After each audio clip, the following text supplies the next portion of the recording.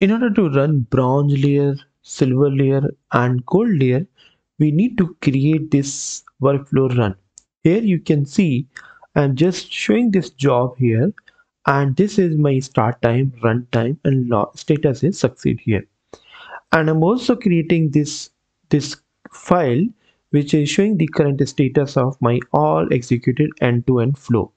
So let's initiate the status of all tables before creating pipeline. And before this, I just completed all these communication functions. Here I'm having all the environment where we are creating Medallion Architect project overview. This would be creating everything here. And now if you can see, this file is having all the notebook to get access to variables. And I'm going to create road category, creating road type, calling functions here, writing every functions here. If you go back here, this is all the accessing all the tables here, and also I'm creating bronze, silver and gold layer here.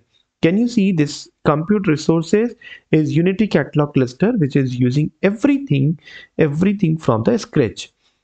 When I come back here, this is showing all the part in a single notebook. And after word, I'm just creating this job run which is showing all these job ID, job status here. If you go back here, you can see this is showing my status, where I can see this is showing my silver traffic, this is showing my silver road, and this is showing gold node where I am running all the status file. If you can see this timeline, this is showing my timeline. This is the objective of our project. Next, see in the next video end to end of this project how to create this rerun file, how to create this autonomous transformation, how to create this road transformation file, and ingesting data from one location to another location. Also, I'm just creating this Medallion architecture using these folders. Here you can see I'm having these directories bronze, silver and gold. And also if I go back here in my containers, I'm having checkpoints, landing zones, meta store route, test, everything is showing here, which is just checkpoints will consist all my checkpoints for my uh, gold, silver and raw traffic. If I go back here in my landing zones, I'm having this landing data first, then I'm going back to my raw roads where I'm having multiple roads CSV file.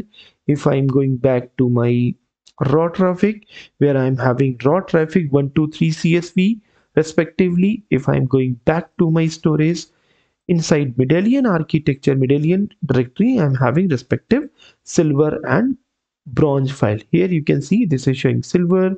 If you go back here, I'm showing all the gold layers. Okay, here I'm having bronze layers and everything is showing here. Can you see this is showing all their respective file? But if I go back here in my this one meta set root, it's showing all the relevant files.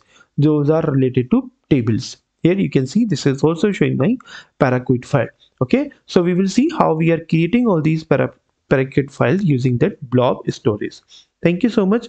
Let's see how to run this pipeline end-to-end project in next video.